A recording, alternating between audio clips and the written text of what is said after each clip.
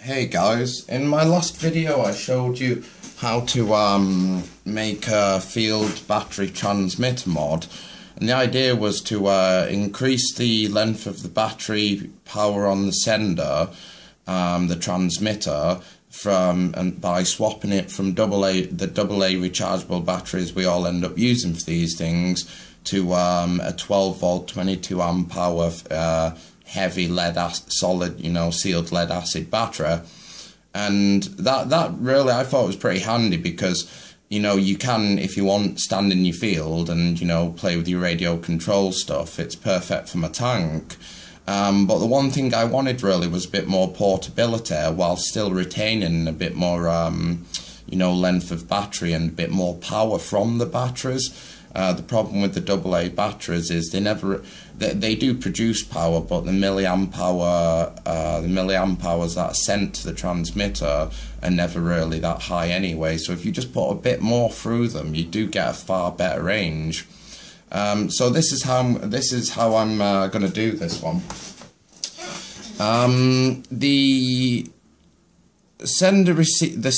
The transmitter has a positive and negative wire coming off the terminals in the actual transmitter itself, and they come out down the wires and go into Anderson clips at the end, right? I showed you on that one on the last video. If you've missed that, go have a look at the video. However, on this one, what the idea is, these Andersons from the sender are now going to hook up to a step-up board, and the step-up board is going to hook up to a power bank, which is usually there to power and recharge mobile phones. And the idea is that you've got your battery bank with 5 volts going into a step-up board, which is going to boost it to 13.2 volts, and then that 13.2 volts is going to connect up through the Andersons here. So we've got the sender all sorted, that's grand, but now we need to sort out the step-up board ready for the power bank. So for this we're going to use a step-up PCB board.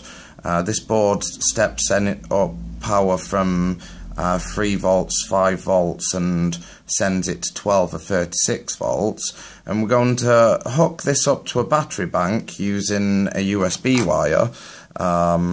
On this USB wire I've chopped off the end. You can use it from like an old mouse or an old keyboard or whatever, and I've chopped off the end and exposed the wires, and the positive wire will go onto the PCB board here on the left. The negative of the wire will go in the middle, and then we need a positive to come out of the right screw and a negative to come out of the right screw for the output. And for that, what we're going to do is I've made 2 wires. One wire which I've put a positive Anderson clip on, and I've done the same again with a negative wire. So the negative will be going in here in the middle, positive will be going here on the right, and the USB will be going both on the left with the positive and the negative in the middle there. And what we'll do is I'll just screw these wires in now to the board. I'll hook this up to a power bank. The output will then come out through the Andersons here, through these Andersons, and what I'll do is I'll check what power is coming currently out of this board, and then depending on the power I'll move this little screw here, which will change the output. And when it gets to about 13.2 volts, then I'll hook it up to the transmitter, because I know I won't blow the transmitter and it should just be a nice amount of juice. So I'll just screw these in. So I've screwed those in. As you can see here, let me just zoom in a little if I can. Positive on the left, in, negative in the middle, in, and negative in the middle, out, positive on the right, out. So Andersons and USB. Now with a bit of luck, everything will be insulated there, and I can just hook up a battery bank and I should get the glow of the LED. There we go. Now the LED's showing you that there's power going through it, fair played, but at the moment I don't know how much power's going through it. So what I'll do is I'll take my old analog multimeter. What we're looking at, slap it to 50 volts, say. See if we can get that in. There you go. Positive, positive, negative to negative. Bit of that one. Bit of that. Any life? Got anything going on? Any movements? No. Other than that. Tasty. There's got to be a better way than this. So it looks like there's roughly about, let's have a look, drop down there. What's that, 25 you reckon? So 25 volts, and if I press the battery bank on, boom, say, what's that, 42 volts? So what we're looking at, 25, 42, 25, 42, 15, 17 volts. It's a little bit too much juice. So without fiddling with stuff too much, don't get angry with me. This power button sucks. There we go. So just turn that juice down a bit. Are we going up? Down, please, down. Yeah, that's it. That's the one. Keep going, keep going. Yeah. Full whack.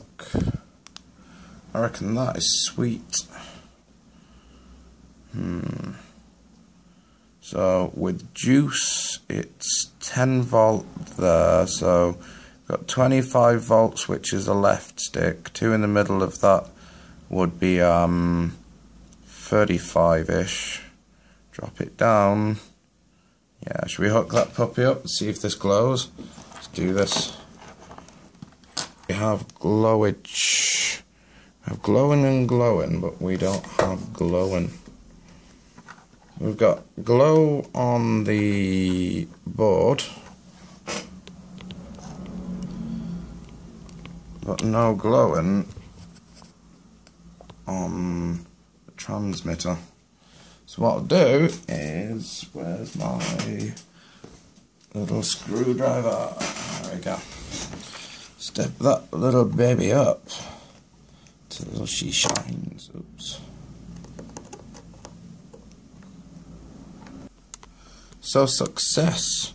I've hooked it up, but what I found is that it wouldn't come on there at 12 volts for some reason, or 13 volts. It needed a bit more, but what I did find it a bit more juice, so I just kept turning it. I will check the voltage in a sec. And what you find is that the more you turn it, of course, the more voltage, the brighter your LED shows. And what I'm going to do is I'm going to match the brightness of the LED with coming off the lead acid battery, because that's pretty decent brightness. So can I get a better brightness on the video? That's the brightness of the LED off the lead acid. So look in the eye. Yeah, that looks alright. It's pretty shiny. Oops. And then let's have a look at the same from the battery bank.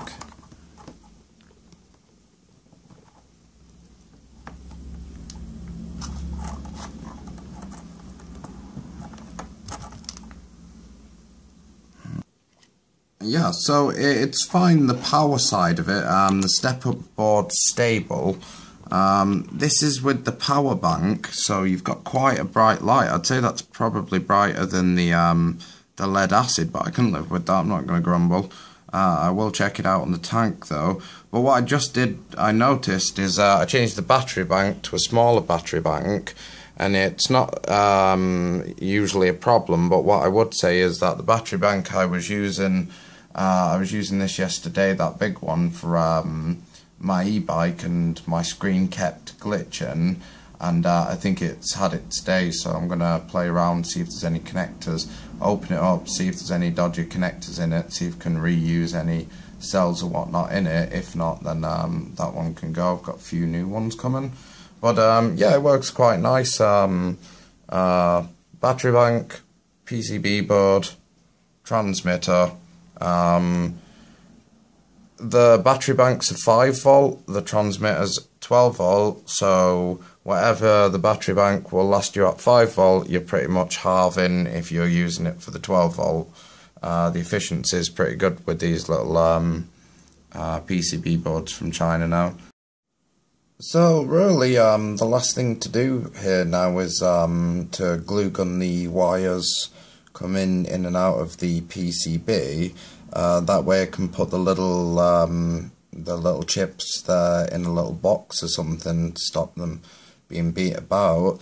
The idea is this goes in the pocket, this goes in a box and also in the pocket. The wires lead out of your pocket up to your transmitter, and it's the only thing you have to carry. The small battery bank's okay, but it's like 2,200 milliamps, so it's not going to last particularly very long.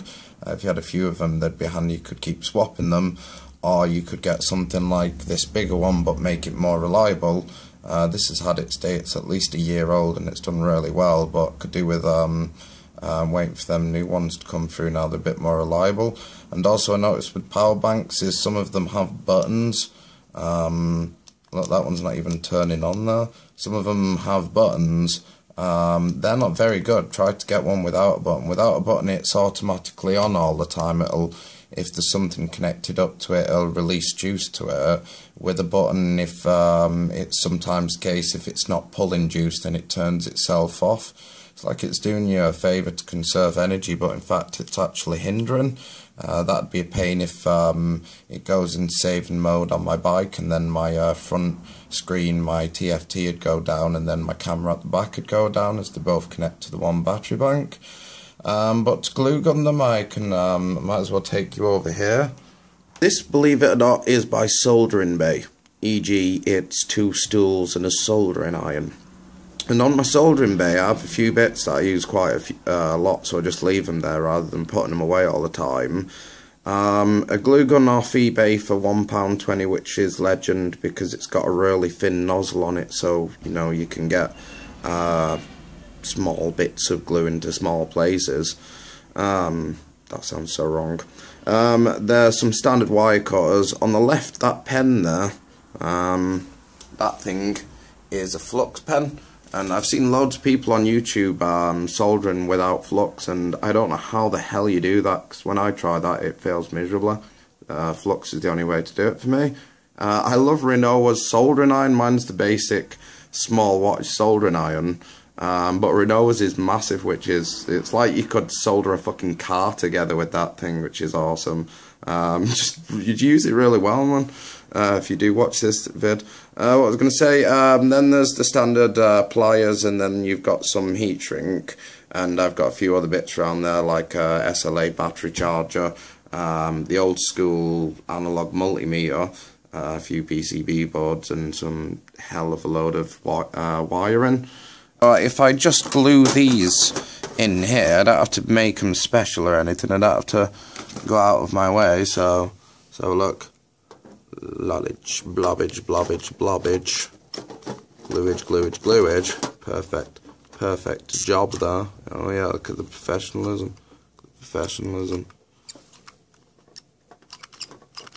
Splat, splat. Done. So there's that glued, sorted.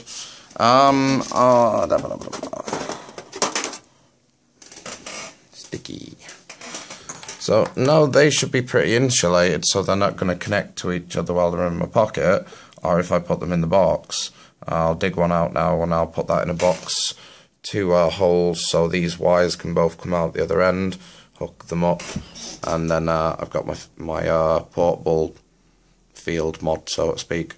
So yeah, I hope you really enjoyed this mod, and if you guys do make any or come up with any improvements for the transmitter mod, do leave me a feedback and let me know. Be cool. So yeah, I hope you enjoy. See you later.